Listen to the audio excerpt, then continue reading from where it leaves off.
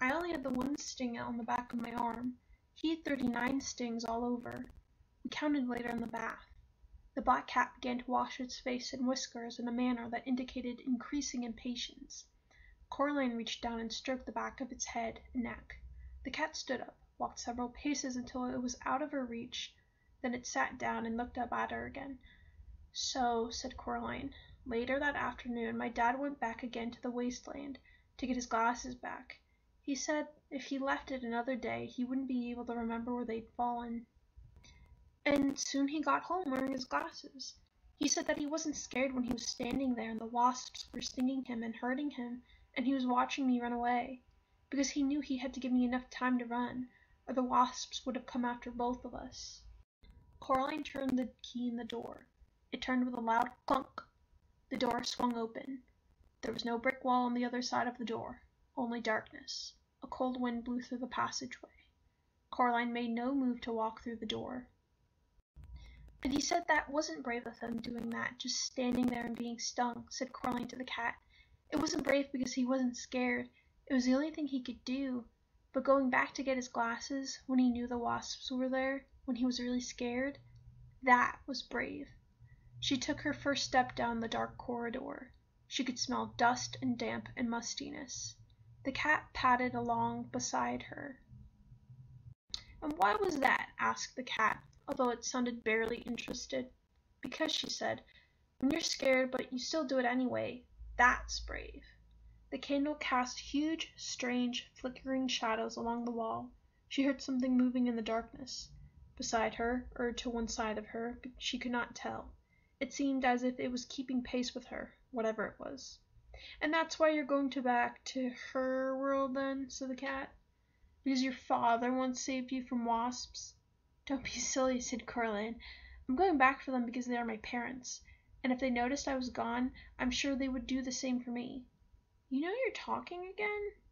"How fortunate I am," said the cat, "in having a traveling companion of such wisdom and intelligence." Its tone remained sarcastic, but its fur was bristling, and its brush of a tail struck up in the air. Coraline was going to say something like "sorry," or "wasn't it a lot shorter walk last time?" when the candle went out as suddenly as if it had been snuffed by someone's hand. There was a scrabbling and a pattering, and Coraline could feel her heart pounding against her ribs. She put out one hand, and felt something wispy, like a spider's web, brush her hands and her face. At the end of the corridor, the electric light went on, blinding after the darkness. A woman stood, silhouetted by the light, a little ahead of Coraline. "Coraline, darling?" she called. "Mum!" said Coraline, and she ran forward, eager and relieved. "Darling," said the woman, "why did you ever run away from me?" Coraline was too close to stop, and she felt the other mother's cold arms enfold her. She stood there, rigid and trembling, as the other mother held her tightly. "Where are my parents?" Coraline asked. "We're here," said her other mother, in a voice so close to her real mother's that Coraline could scarcely tell them apart. "We're here. We're ready to love you and play with you and feed you and make your life interesting." Coraline pulled back, and the other mother let her go with reluctance. The other father, who had been sitting on a chair in the hallway, stood up and smiled. "Come on into the kitchen," he said. "I'll make us a midnight snack, and you'll want something to drink. Hot chocolate, perhaps?" Coraline walked down the hallway until she reached the mirror at the end. There was nothing reflected in it but a young girl in her dressing gown and slippers, who looked like she had recently been crying, but whose eyes were real eyes, not black buttons, and who was holding tightly to a burned-out candle in a candlestick. She looked at the girl in the mirror, and the girl in the mirror looked back at her. "I will be brave," thought Coraline. "No, I am brave." She put down the candlestick on the floor, then turned around. The other mother and the other father were looking at her hungrily.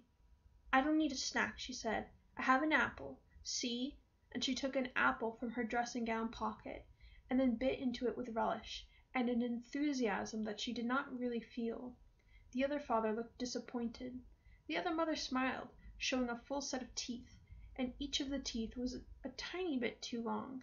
The lights in the hallway made her black button eyes glitter and gleam. "You don't frighten me," said Coraline, although they did frighten her very much. "I want my parents back." The world seemed to shimmer a little at the edges.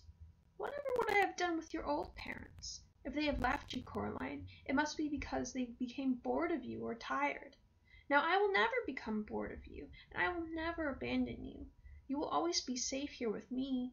The other mother's wet-looking black hair drifted around her head, like the tentacles of a creature in the deep ocean. "They weren't bored of me," said Coraline. "You're lying. You stole them." "Silly, silly Coraline. They are fine wherever they are." Coraline simply glared at the other mother. "I'll prove it," said the other mother, and brushed the surface of the mirror with her long white fingers. It clouded over, as if a dragon had breathed on it, and then it cleared.